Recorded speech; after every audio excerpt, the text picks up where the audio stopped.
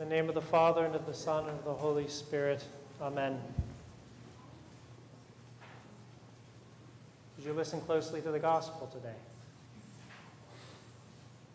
Because if you did, you would have likely realized that you could take this gospel reading, and this could be the basis of your entire life. I mean that. Take this gospel home and read it every single morning when you say your prayers. That's how important this gospel is. It comes from the Sermon on the Mount. And our Lord taught many profound and completely revolutionary thoughts and teachings. So I'd like today to just go through the gospel and see exactly what our Lord said. His first part was, he says, "The eye is the lamp of the body, so if your eye is sound, your whole body will be full of light. But if your eye is not sound, your whole body will be full of darkness. If then the light in you is darkness, how great is the darkness?" Now, he's not talking about our physical eye, because our physical eye is either light or dark based on whether there's sunlight or artificial light. Have you ever been in a cave before, had that experience where they turn off all the lights and you're trying desperately to see and you still can't see anything, but your eyes are trying harder? That's our physical eyes. He's speaking about the eye of our perception, how we take what we see with our eyes and then understand and comprehend that in our mind, in our soul.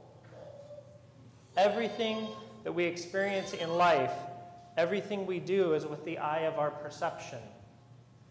And so we approach everything through the perception that we have. So I go into a situation and I decide, oh, that person's not happy with me, or that person's angry with me. And I make that decision based on things that I'm watching, but it's all the way that I internally perceive. And so if my internal perception is dark, if it's clouded over by anxiety or fear or anger or jealousy, we know in our life experience, if we're honest with ourselves, times where we have grossly misjudged a situation because our eye has been so darkened. And we are firmly convinced that this is exactly what's happening, but in fact it's not. So our Lord encourages us that our eye must be sound so that our whole body will be full of light. Is our eye toward God? Is it light? Then we will see God. We'll see the light in everything. We know this is the testimony of the saints, that they see good in everything. God is good. He created a good creation, and so the saints see good in all things. But we in our darkness, we see the negative. We see the way in which people are mistreating us or mishandling situations. And we would say spiritually that our eye has been darkened by sin and by the passions. If we had an eye of light, we would see goodness and truth and beauty in things. But then instead we see darkness, and we spread that darkness by our thoughts and by our actions. St. Basil the Great spoke about a honeybee as an analogy. He was talking about Greek philosophy and the pre-Christian Greek writings. He said you approach it like a honeybee, going and looking for the nectar in each place, going around to the flowers. So you take what is good and what is not of God, you leave behind. St. Paisios took that image, the manure. Don't we approach the world like this many times? Maybe the political world, maybe the world at large in this way, looking for the trash. And if we're looking for the trash, we'll find the trash. If we're looking for the beauty and the good, we will find that. St. Paisios' feast day is tomorrow, so we should all celebrate that feast day. The next that our Lord says is, no one can serve two masters. Either he will hate the one and love the other, or he will be devoted to the one and despise the other. You cannot serve God and mammon. This is the most incriminating passage indeed. Here is where my own hypocrisy becomes clear. I stand here and preach, but I don't have love for God. Look at what it says. Now, I'd like to say that I love God, But what do my actions show? What do they show? If I don't want to have communion with God, then I don't have love for God. If I don't want to pray, I don't have love for God. A book that I've been reading about Elder Sergei Van Ves, he says this about that dichotomy, and it is only a dichotomy between going towards God or going away from God. He says about prayer, every undertaking done with prayer profits us, while every activity unaccompanied by prayer is sterile, even if it appears to be good. On this point, Elder Sergei calls to mind Christ's sayings, "He who does not gather with me scatters." Where's the third path? There isn't one. We're either gathering or scattering. There's no standing on the sidelines. There's no sort of figuring out where do I want to be. There's gathering or there's scattering. Either we are doing the work of God or we are doing work against God. This is what our Lord is saying here. We cannot love one and love the other. So he continues forward saying, right after that, therefore, about loving God versus mammon, therefore I tell you, do not be anxious about your life, what you shall eat or what you shall drink, nor about your body, what you shall put on. Is not life more than food, and the body more than clothing? And which of you, by being anxious, can add 1 cubit to his span of life? It's so obvious, and yet so impossible. We know that we can do nothing positive by being anxious. We know that nothing good comes from that. We know that we cannot make our outcomes better by being anxious. And yet this is what we fall to. All of us do, in varying degrees and varying times.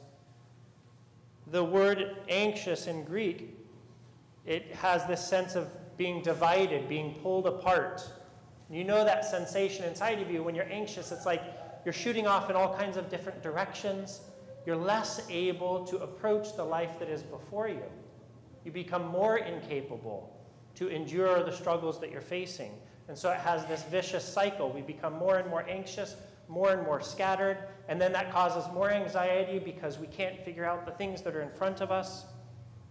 Like Martha, Mary and Martha, we remember. It wasn't Martha's problem that she was serving.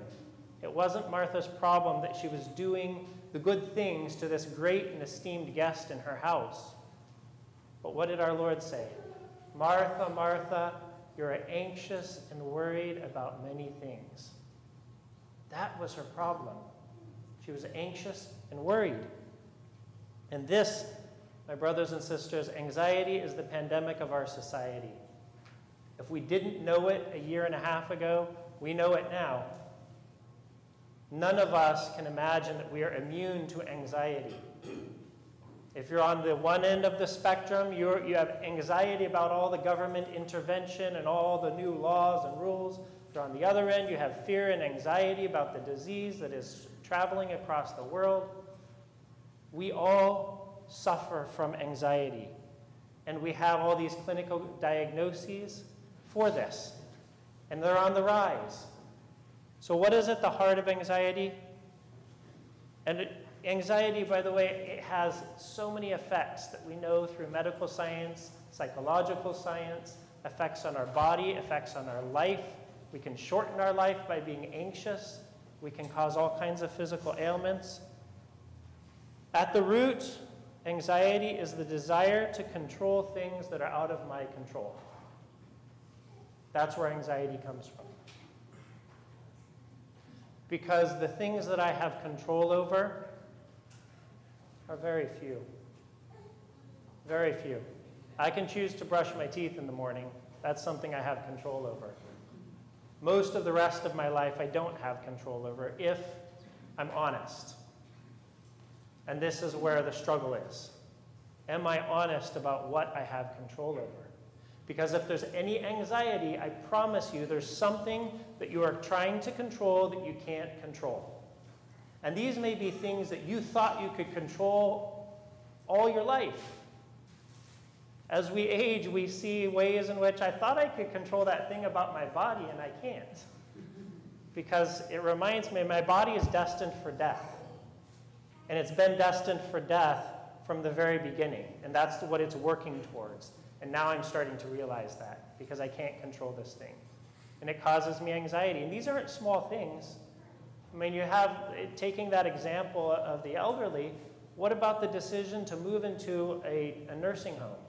That's a very difficult thing.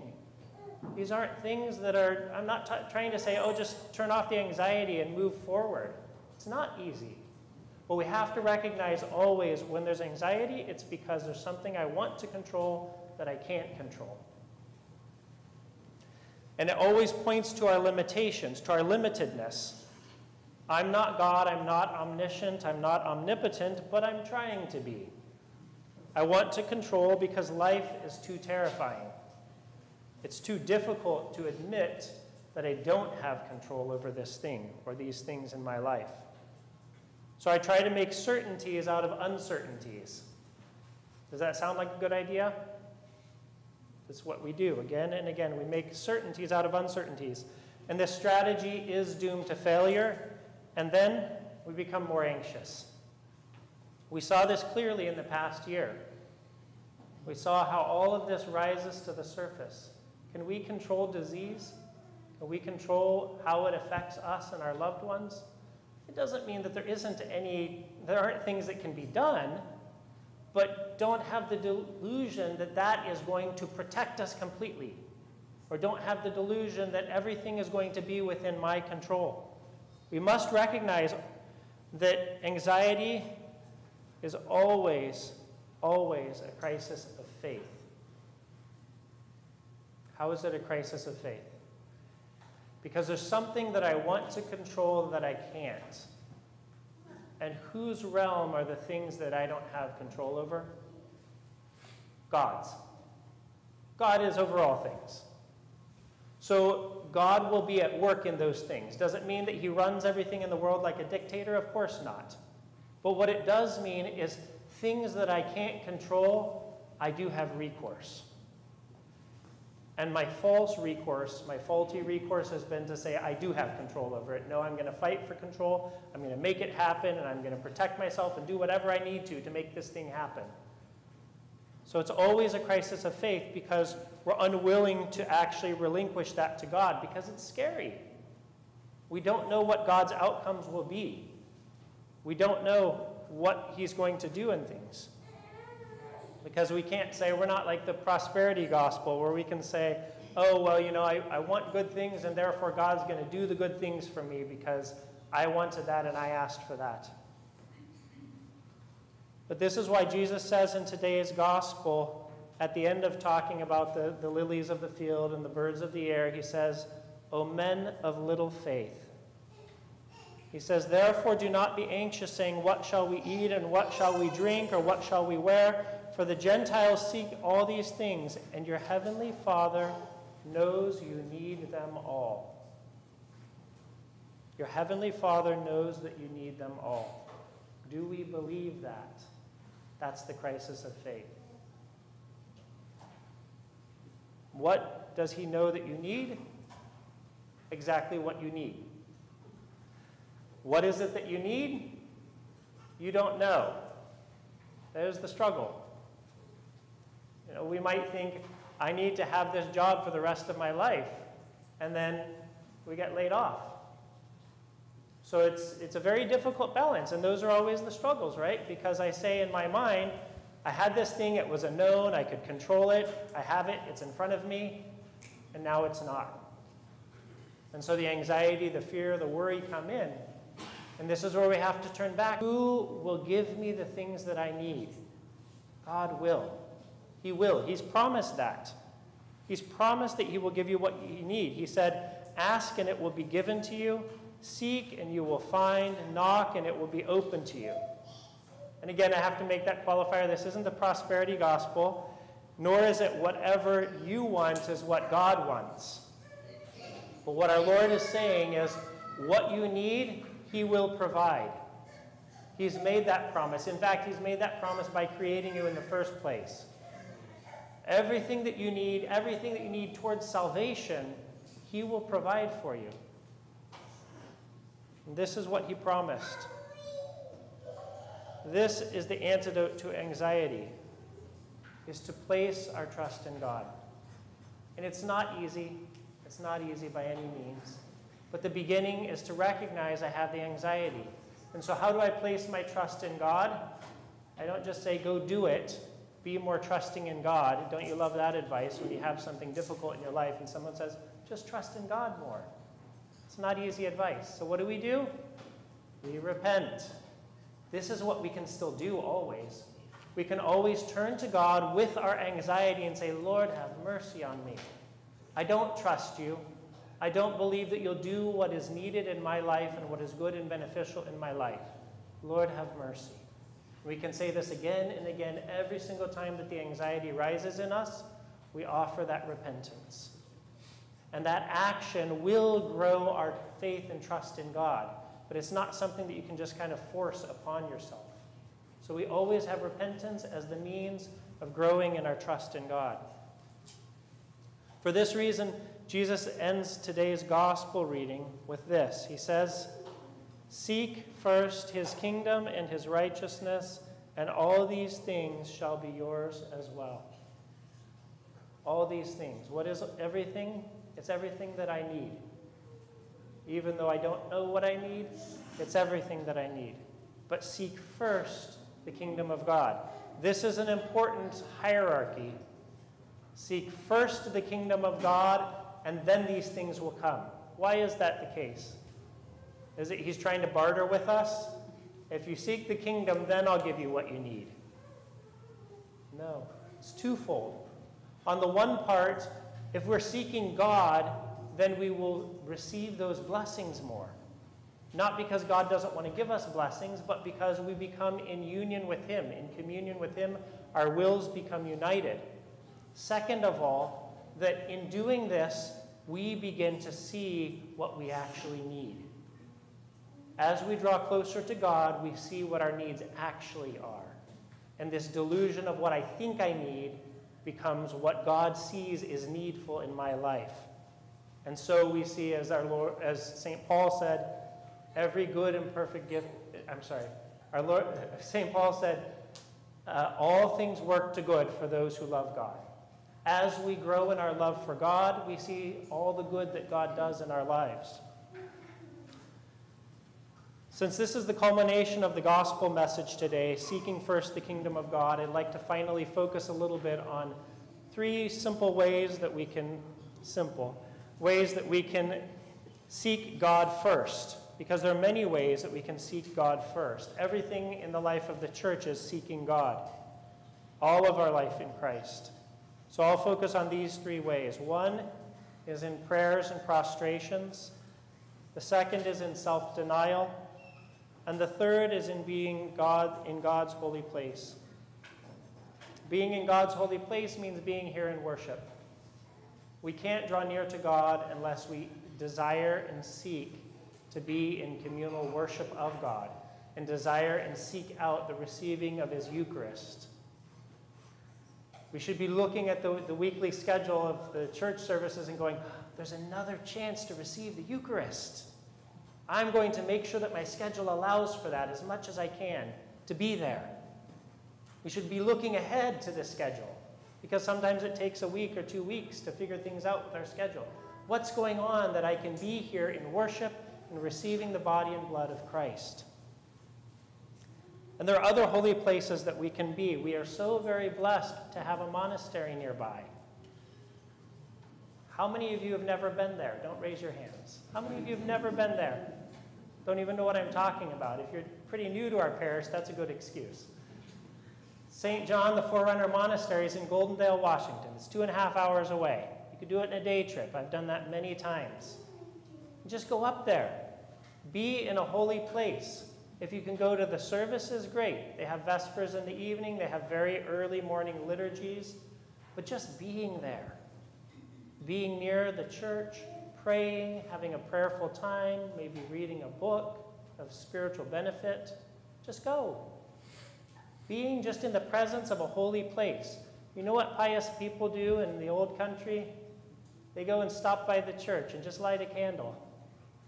Now, our church is usually open because we have the school. You have to go through the other door to get there.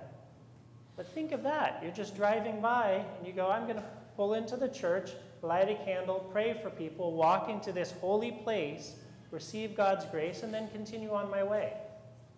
These are the ways in which we can utilize the holiness that God has given us in his places. The other I mentioned is self-denial, and this can be very broad. This can include fasting. It can include spending time with people we don't want to spend time with. It can include tithing and almsgiving. It can include doing stuff for kids that you never thought you'd have to do. Many ways of self-denial. And God is generous in giving us ways of self-denial. We just have to be equally noticing to take those things up and not deny them. And self-denial should never be as a feat, as an accomplishment. We approach Lent like this sometimes. I'm going to do this during Lent. Should never be as a feat. Rather, it should be a humble recognition of our own enslavement and our desire to be free. Because self-denial is always cutting away at the chains of our slavery. And as we cut away at those chains, we become freed and more able to approach God.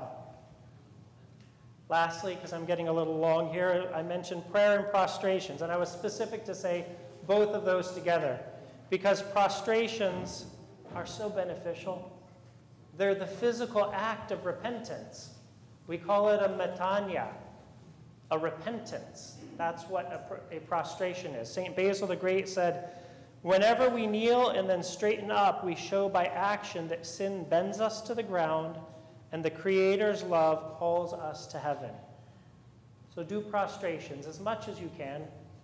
Include that within your prayer time. It's a wonderful way to start your prayers. Do a dozen or 50 or 100 prostrations, whatever it may be, each time saying the Jesus prayer with that and the sign of the cross. And prayer. There are many things I could say about prayer. I'll offer a few words from Elder Sergei instead. This was written by Jean-Claude Larcher, who is an Orthodox author of other books. And he says this about Elder Sergei's teaching. He says, the most characteristic trait of Elder Sergei's teaching on prayer is that prayer is living. We can understand that two ways in English. Not prayer has life in itself, not quite, but that prayer is what living is. He says sometimes that it is the nourishment and the life of the soul, but his favorite and oft-repeated phrase is that prayer is the breath of the soul. This means that it is as important to the life of the soul as breathing is to the life of the body. Just as a man dies biologically if his body ceases to breathe, so too he dies spiritually if his soul ceases to breathe. Only our fallen state and our passions prevent us from realizing this very real fact.